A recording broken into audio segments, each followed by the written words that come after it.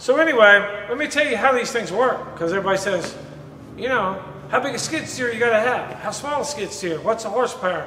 What's this? Well, here's how they were designed.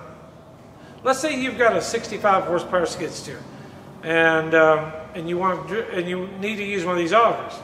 So all of them are designed with a 2-inch hex coupling right here. We don't want you to shear a bolt 14 feet in the ground and not be able to get the auger out.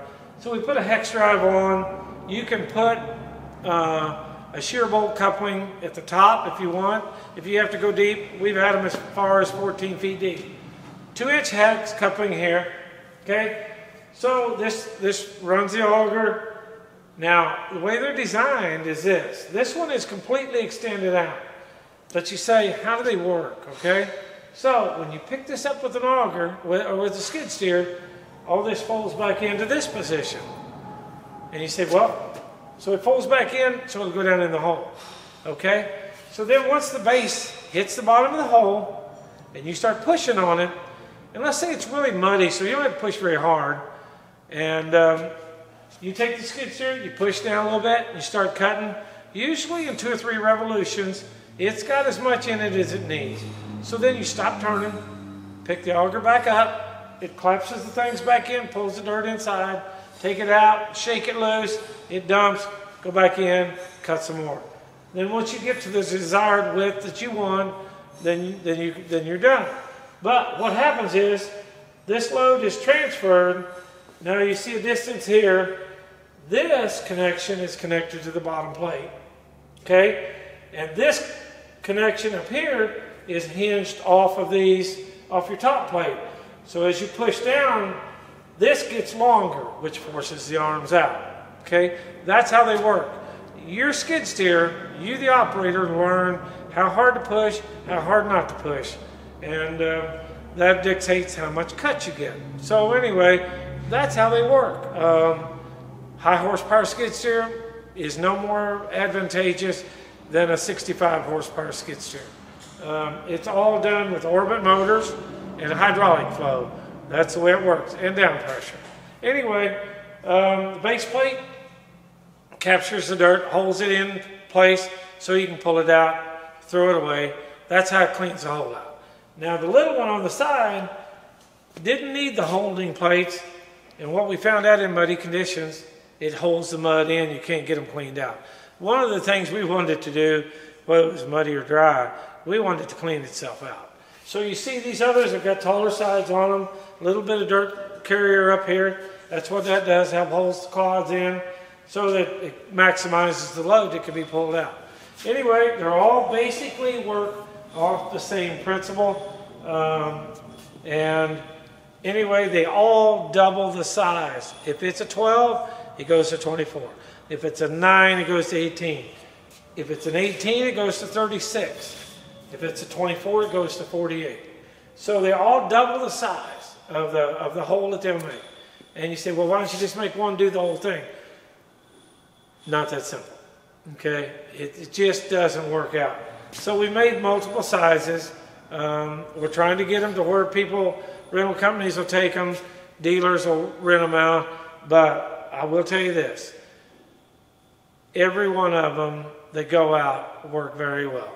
We just don't have any negative feedback on these units, and if we do have ideas that someone passes along that we can make alterations on them, it doesn't make them weaker, we will try to implement them. We want them to work really, really good. We want them to be economical. We want them to be money makers for you. That's what the deal is, and be safe.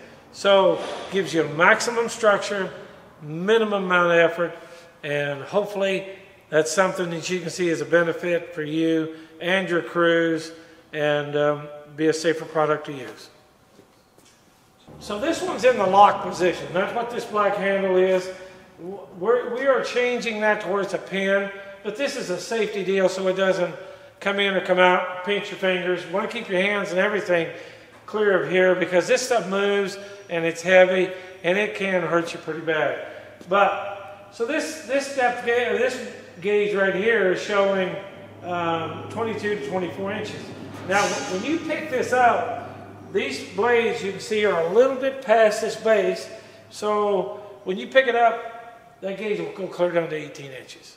Okay? Right now with it in the lock position, they flare out a little bit, no big deal. That's just the way that's a transport pin. So you see, this one is all the way maxed out.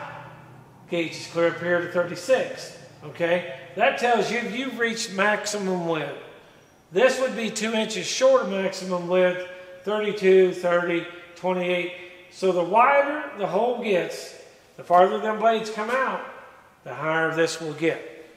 Like I said, if you just need a 24-inch hole, go in there and make a couple of cuts and come back out, and you've got your hole to the width you need to be. So anyway, and then again, when you're ready for clean out, pull it out, dump the dirt that's in the auger, shake it back loose, stick it back in there, push down on it, rotate it backwards 2 or 3 times, and you've got a perfectly polished, solid floor with no crumbs. Sitting here in the stands, you can't see it, but every one of these down in that pipe have a stem sticking down the bottom. Okay? Different sizes, the stem sticks down farther. And you say, well, what do you need a stem sticking down there for? So when you dig your hole with your regular auger, there is a threaded little curly cue at the bottom that centers your auger and keeps it digging straight. Okay? So that disturbs about 6 inches of dirt at the bottom of that hole. So in order to keep these stable, because once you start belling, the sides of the hole are not there to hold the center of the auger. The bell auger is centered in the hole. So what we found out was 6 to 9 inches on these.